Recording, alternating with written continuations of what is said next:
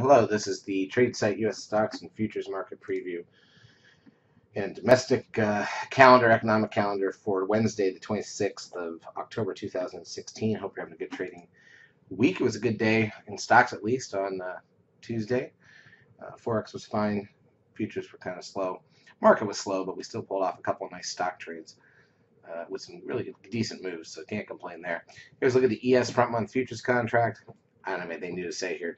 This is the daily chart of the broad market in futures form, which is the proper technical way to look at the market. We're still sitting right where we were. See the last 3 months worth of reports and previews, and it's all the same story.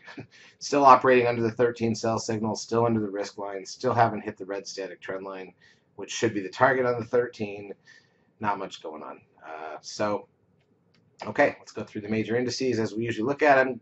Crude oil dropping back over $1 to 49.42, closing under 50 for the first time in a few weeks. Gold up $11.30. You got the S&P closing down 8. NDX down 18.5 after new closing highs the other day on Monday. Stocks down 1. Biotech's down 13 and then the 69. And the VIX up 44 cents to 13.46. The trend closes at 1.21.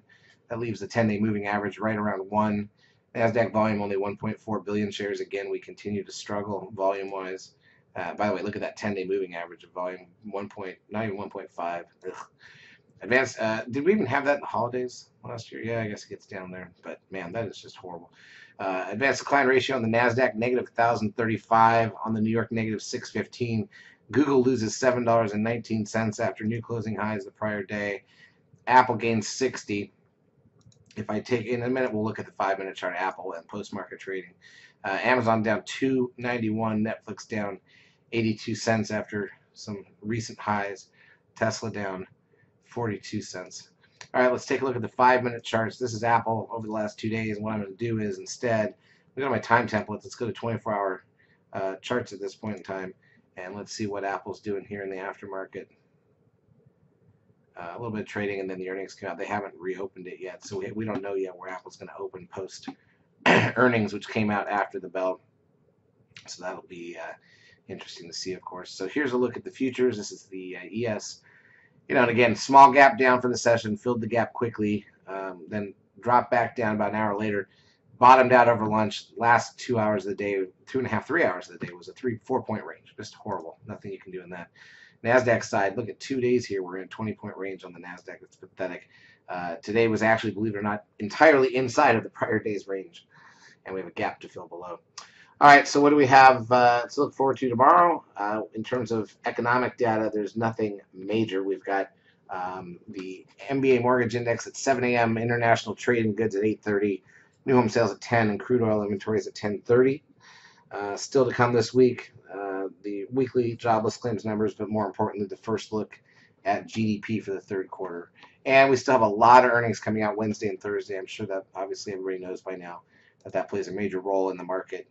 Doesn't tend to slow things down this much volume-wise, especially as usually there's stocks that trade a lot of volume after the earnings. So this volume drop-off is highly unusual, but you get a lot of strange intraday action, flat, waiting for the next set of earnings, etc. So we got about 2 more days left of that. Keep in mind, Friday is not the end of the month. Monday is the last day of the month. So Monday is statement day. It's also Halloween, so people do some things on Halloween in the evening. And so, I don't think Monday is going to be exciting. I don't know that Friday would be exciting. Hopefully we can get something out of Wednesday or Thursday still. And then after that, you're into a 1-week stretch before the time change, the election, and everything else. It'll be interesting to see what we get when this starts to shake free. Charts, as usual, brought to you by eSignal. If you've not yet taken a trial of our services, feel free to do so. We will help you out for a couple weeks. Have a great trading Wednesday.